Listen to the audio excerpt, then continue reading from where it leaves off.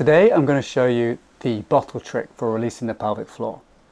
This was first taught to me by physiotherapist Christina Christie, back in 2009 I think, and I've used it successfully with patients ever since. Now the pelvic floor has a muscle in it called the obturator internus. The obturator internus attaches from the ischial tuberosity, which is one of the bones that we sit on, one of these kind of sit bones we could call them, and it goes to the hip. And so we can have a problem in the pelvic floor that actually affects the hip, or we can have a problem in the hip that actually affects the pelvic floor. That's why it's very important to free off this muscle. Now the pelvic floor sits between the pubic bone at the front, the coccyx at the back, and the two ischial bones either side.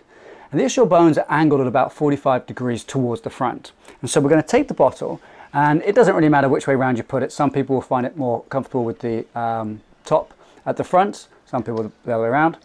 And we're going to put this at roughly 45 degrees angle so that the ischial bone sits here and the bottle then slides up onto the inside ever so slightly. So it's not going anywhere where it shouldn't go. It's just putting pressure onto the pelvic floor. So in this position, I have the bottle. You can kind of see the top just here. So the top bit is underneath my pubic bones at the front.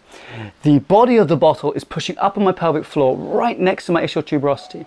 And I can just move forwards and backwards in the sagittal plane. Then I can move left and right in the frontal plane. And then I can just do a little bit of rotation in the transverse plane both ways. And then what I'm doing here is I'm putting pressure into that pelvic floor, into that obturator internus, and de-stimulating it. Now, why is pressure important?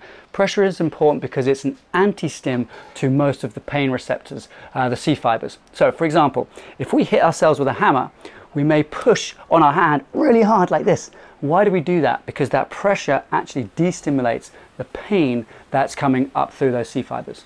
And so pressure here in the pelvic floor actually can send to the brain a different information, so an anti-stimulus, and that can actually reset the brain's signals going down to the muscle, which then can reset the tone and help relax the pelvic floor. So you go forwards and backwards a few times, left and right a few times, rotate a few times, and then repeat on the other side. So that is, I like that. It just feels fantastic. Also, you'll notice that your hips loosen up quite a lot afterwards. If you have tight hip internal rotation, this can really help with that internal rotation.